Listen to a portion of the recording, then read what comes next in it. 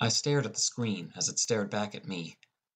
My name is Dylan Bell, and well, just a normal kid. I was born not here, but far away. A place that's destroyed. A place that's forgotten. A place treated like taboo. Even just saying the name of the destroyed country of America will get you shunned.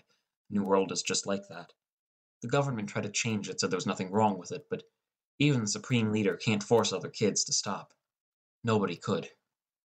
I lived in a small two-story house in a small town, a place forgotten throughout the vast country. Though only 20 minutes from the capital, it wasn't big enough to be recognized. Here, it was a combination of death and chaos. 7:30 a.m.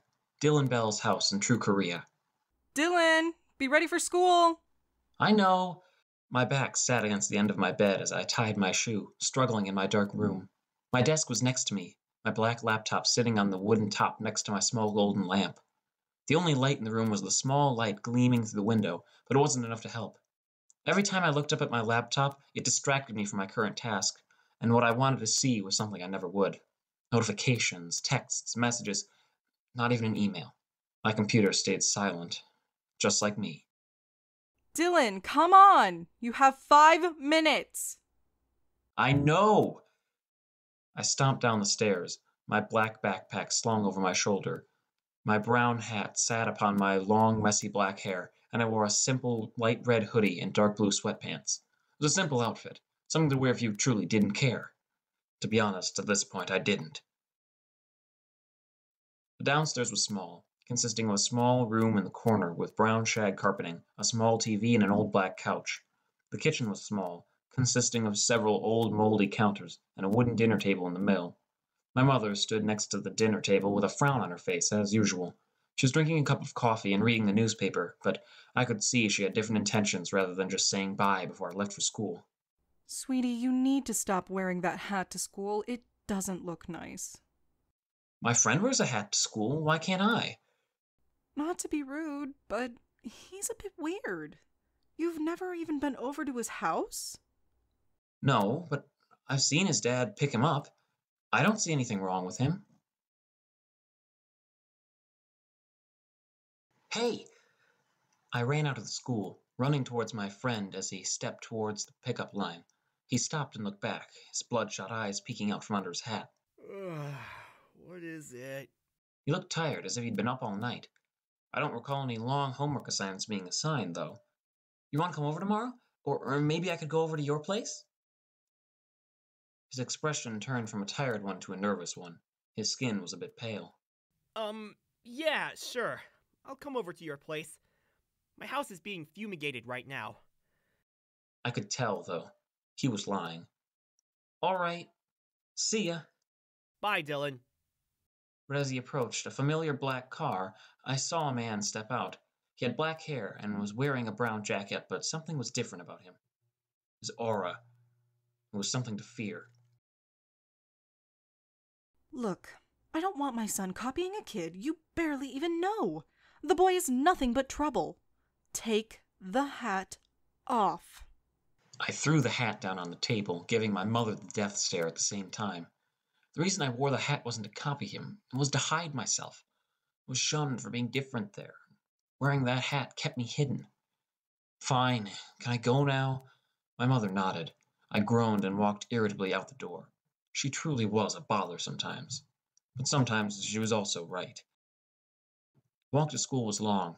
Our family didn't own a car, and the bus didn't come this way, so I was forced to walk. Each step I took down the sidewalk felt threatening, like I was being watched. I took a look to the sides every few feet, but didn't see anything. Bushes, trees, roads, nothing abnormal. But I always felt like I was being watched, though I didn't know by who. But I saw when I approached the building.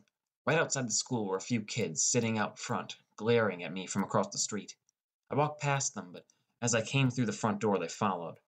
Get the fuck over here, you piece of shit! I ignored it, continuing to walk towards my class. One of them grabbed my arm, shoving me against the wall. None of the other students or teachers cared. They let it happen. Even ones that did show concern, they couldn't act. What do you want? You! The man punched me across the face, throwing me to the ground. I covered my stomach as kicks smashed into my back, pain searing through my body.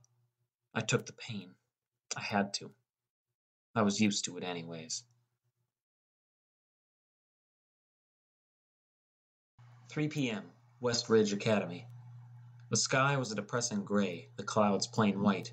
The grass was lacking a nice shade of green, and even the breeze was a bit chilly. The large brick school sat at the end of the road, cars waiting outside to pick up kids. School was finally over, and I'd be able to go home and do whatever. At least, that was my plan at first. I walked to the front of the classroom with the other students, ready to turn in the final assignment for the day. I still don't know why we were learning math. That wouldn't help us in this world. But I didn't even realize my mistake until the paper fell into the basket. Oh, Dylan, you put your name in English. She was one of the people that knew my struggle. Unlike everyone else, she didn't shun me. But if she tried to take action, the other teachers would report her. Miss Hollis was a nice person. However, the rest of the students weren't. The sole American people in the school either kept it secret or were feared rather than bullied. I was found out in the 3rd week of school after being caught with American money. Piece of shit. Killer! All I wanted to do was sit down and die, but I didn't get that choice. Instead, I was forced back into my seat until the bell rung. I didn't cry, didn't scream, just put my head down and hid my face in the wooden desk. But as soon as I stepped out of the classroom, my afternoon and the rest of my life changed. I came out into the hall, the floor shiny white marble and the walls of fancy spruce wood. It looked like a rich private school, but it was, in fact, a corrupt prison of despair. Hey, kid, get over here. It was James, the guy known around the school as the dealer. Not just of drugs, but of everything. Weapons, contraband, anything, legal or illegal. As long as it wasn't American, he could get it for you. What do you want, James? You promised me money for the purchase you made last week. I don't have it on me. I can get it on Monday. But I made a mistake of putting my wallet in the visible side pocket of my backpack. Bullshit. I can see your wallet right there. Now give me the money, you little shit. He grabbed me by the arm and I broke away, stepping out of reach. He stopped leaning against the wall and lunged at me, attempting to grab my backpack. He gripped my strap, but I attempted to break away. He tried to take me down. Stop! I hit the floor, my bag's contents spilling out. He went for my wallet and I slapped it out of his hand, money spilling out. Before he could do anything else, I grabbed the wallet and my bag, running towards the exit. James scooped up the money I had dropped and ran towards me, attempting to take the rest. From behind a door, a voice spoke. Stop it now! The bathroom door slowly creaked open, a boy stepping out.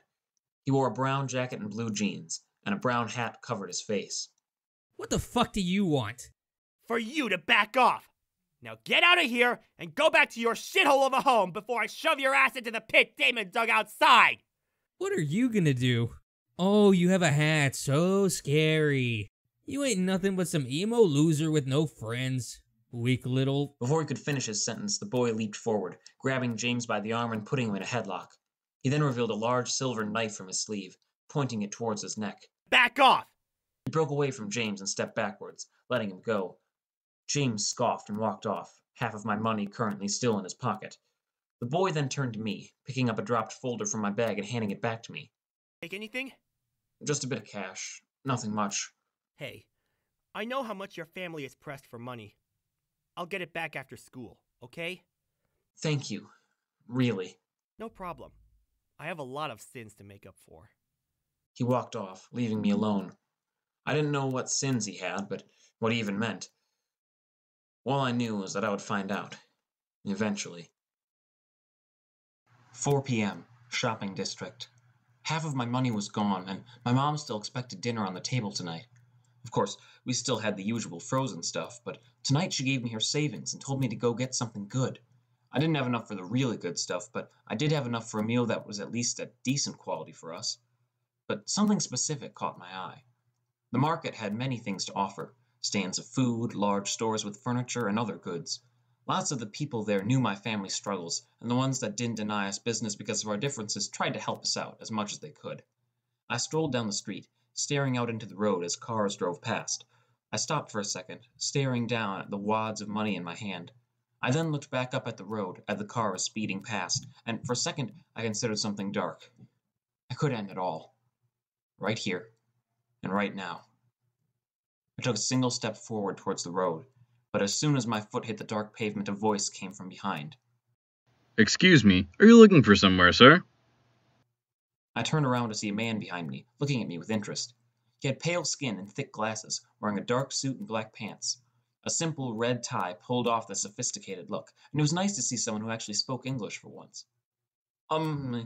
Yeah, just, buying groceries for my family. I stepped away from the road, facing the man nervously. Oh, okay then. I thought you were looking a little lost. Well, I am wondering where the Stuff Mart is. Haven't been downtown in a while. Around the corner, past the game store, and between the dress shop and cafe. I smiled and nodded thank you to him before walking off down the street. A small smile was left on my face, and the dark thoughts I had before left my mind. As I passed the Stuff Mart, I saw a shining sparkle from the store across the street. It was the gaming store, and as I approached it, the sparkle came into view. It was a black and blue visor sitting in the window display, a small case sitting next to it. The glass in the visor was blue, and the plastic full black, a golden emblem sitting on the top. On the bottom was the name of the product, written in gold. Next to that sat a game case, a large metal dragon drawn on the cover. DragonLight Online? Ah, I see you were interested. I turned my head, seeing the same man eyeing the window. I was a bit confused now he had gotten here, since I didn't think I had been followed, but I continued the conversation. Yeah, what is this DragonLight Online? It's a VR MMORPG. Have you played an online game before? No. What is it? A multi-massive online role-playing game. A world full of weapons, quests, bosses, and anything your heart can desire. It appeals to people of different genres by having two different worlds, sci-fi and fantasy. At the moment, it's on special with a VR headset, the 5 Vision. I looked through the window and saw it. The console. It stood right on the shelf, the price staring into my eyes. I could afford it, but I wouldn't be able to get the food my mother expected me to get. Most likely she would scold me and ground me for a week before attempting to find out where I bought this so she could return it. But I probably had enough left over for the usual cheap quality food we had, and to be honest, I enjoyed the smiley face fries and dinosaur chicken nuggets. I finally made my decision. I'll take it. 6 p.m. Dylan Bell's house. I arrived home several hours later after devising a plan. I got the usual food we got. It was cheap but filling, and instead of taking it into the same package, I put it into the package of the 5-star quality food. Hopefully that would fool my mother. My mother opened the door as I knocked, looking at me with a dirty look on her face. Where have you been? It's been 3 hours since school got out and you haven't even texted me. She said angrily. Sorry, there was a delay in getting the food. Sochin was working today. Sochin was the guy who worked at the Stuff Mart on certain days and was basically the most racist person you'd ever meet. I handed her the plastic bag and she took it, walking back inside. I followed her as she began to take everything out of the bags, placing them on the counter. Were you with the boy? Who? Your friend.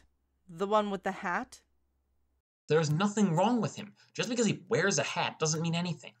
You were with that scum. I want you to stop talking to him. He will just lead you down a path of destruction. Doesn't matter if I was hanging out with him or not. He's my friend. I don't trust that boy. He is nothing but a troublemaker who does nothing but— Mother! My mother and I looked to the side to see a girl walk out of her room. Another girl right behind her. My sister, Chloe. She wore her school uniform, a black skirt with a white sweater vest. Her skin was a bit pale, and her eyes were basic brown like mine, her deep blonde hair coming down just below her shoulders. Her school emblem was stitched to the shirt, though her hair covered it. Behind her was her best friend Naomi, who looked fairly similar. She had shoulder-length brown hair, though in a slightly messier style than my high-class sister. She was wearing the same school uniform, except she had a pale yellow vest instead of a white one. Mother, can you stop for just a day? There's nothing wrong with him. I've met him, and at the most, he's simply just secretive. He doesn't have to explain his life story for you to like him. She scoffed and walked back over to the counter, continuing to unpack the food. Dinner will be ready at 9. Be down then. I nodded and walked towards the stairs, dropping my backpack next to the door and picking my hat off the coat rack. But as I slipped it on, I noticed Chloe and Naomi were following. They followed me into my room, and I quickly closed the door behind them. What do you want? I didn't need them here now. You lied. When she spoke, it stopped my path to the window. I turned around to face them, noticing a smirk on Chloe's face. My expression told the truth. How do you know? Because I was talking to him a few minutes ago. He's been home since school let out. She pulled out her phone. She talked to him. But I never saw him talking to her at school. Were they talking in secret? Now, tell me why you were late. Or I may just show Mom your little artwork. She pointed to my desk to give Naomi her cue. Naomi walked over to my bottom drawer, and before I could stop her, she swung it open. Sitting in the mostly empty drawer were several printed pictures, each showing very explicit art. Really, Dylan? I pushed my palm over her mouth to stop her, giving them both the death stare. Shut up. I get bored. And the artist is good. And besides, it's not like you don't do the same thing. I am too busy with school to do such things like that. Right, Naomi? Naomi slowly backed into the corner, trying to stay unnoticed. We both looked at her and she glared at us, most likely thinking of a distraction. But by the tint of red running across her cheeks, we both knew what she was thinking. Well, tell us why you were late. No reason. Now can you go? Not until you tell us why you were late, said Chloe as she balled her fists. I stopped and took a deep breath. Hopefully she wouldn't tell Mom, though anything could happen, but at this point I had to show her. Slowly, I approached the glass window next to my desk. I pulled open the blinds, revealing a cardboard box sitting on the windowsill. I unlocked and slid open the window, grabbing the box and pulling it inside. Chloe and Naomi watched in awe as I dropped it on the bed, the box's contents trapped inside with thick, clear tape. What did you buy? Naomi quickly rushed forward, but I stopped her, attempting to rip off the tape. Chloe watched as I struggled to open the box and walked over to the desk. She handed me my butterfly knife, which I quickly stabbed into the space between the tape and the box flap, cutting through it cleanly. I opened the box to reveal a white visor encased in styrofoam. Right under that was a game case, the words DragonLight Online written in gold above the silver dragon. You bought the 5 Vision? Maybe. Naomi grabbed the visor from the box, looking it over a few times. She stared through the blue glass, admiring the invention. I snatched it from her and walked over to the laptop. I'm gonna set this up so you can go now. I gave Chloe a thumbs up and she left the room, Naomi following her. I then turned the laptop on, which was installing the 5Vision software. After several minutes, it was done. The information loaded onto the device. The game was installed. I was ready. Slowly, I laid down on my bed, feeling decently comfortable. I then grasped the device and slowly lowered it down onto my face. I adjusted the small screw on the side to fit my face, staring through the blue glass. But I couldn't bring myself to press the enter button. Was I scared? A new experience. A new world. I shouldn't be scared because of this place. It was a place where I could be myself. A place where I couldn't be shunned. Take me in. I pressed my finger down on the enter button, the ceiling of my room disappearing and being replaced by nothing. I could feel myself blacking out, going away. Everything turned white, and there I saw it. Large text floating in the light. Welcome, new player. Would you like to enter DragonLight Online? I was here. My new home.